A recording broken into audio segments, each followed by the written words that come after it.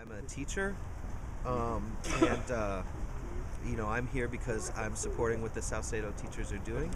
I think that it's time that we took back teaching from the business leaders who think that they can do it better. We're the ones who know what teaching should look like. We're the ones who understand what exams should be used for and what they should not be used for, because we understand best practices around this, and it's time that teachers get trusted again to know what is right for our students. So, is there a lot of support from the parents and the students?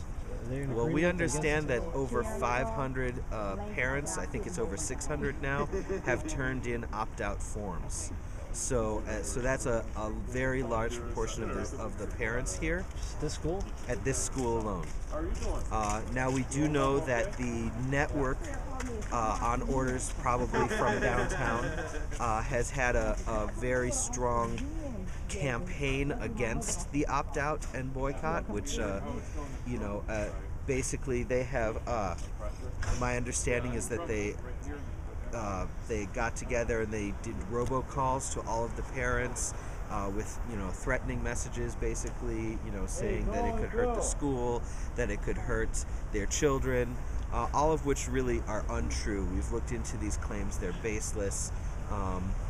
The likelihood of anything bad happening to this school directly as a result, and not strictly as punishment from CPS, is practically nil. So this is just really a scare tactic, and I think it shows that they're really running scared on this question, because they know that the students are over-tested. They know that this is really it's really a farce of what's supposed to happen in schools. So what's going to happen tomorrow? Are there going to be teachers that actually refuse to give the test? I've talked to some of the teachers here, and they say they are standing strong, and they really see that this is a fight that's larger than themselves. Now, a lot of pressure has been put on them. I wouldn't be surprised if a few of them who are in more precarious circumstances, feel compelled to take a step back. But I think the majority of teachers are going to stand strong here at the school. And are they worried that there might be any repercussions from the Board of Ed? Yeah, the Board of Ed is being incredibly threatening. When you have teachers who are standing up saying, I have to do this because this is what's right for my students and what the board wants is wrong, then you get a situation where there's just an incredible amount of intimidation happening. And I think that's the only reason. I don't think any of the teachers that said they wanted to boycott have been convinced that it was wrong to do it.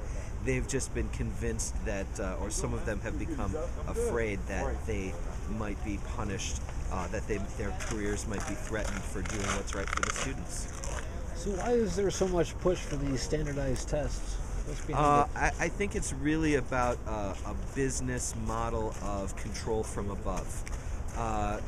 If you trust that teaching professionals know what they're doing, and that the only role for the administration, or the main role for the administration, is to provide the resources that they need, well, that's an expensive proposition, because when you're talking about students who are really suffering from the consequences of a great deal of inequality in our society, that requires a lot of resources to provide these students with what they need to succeed.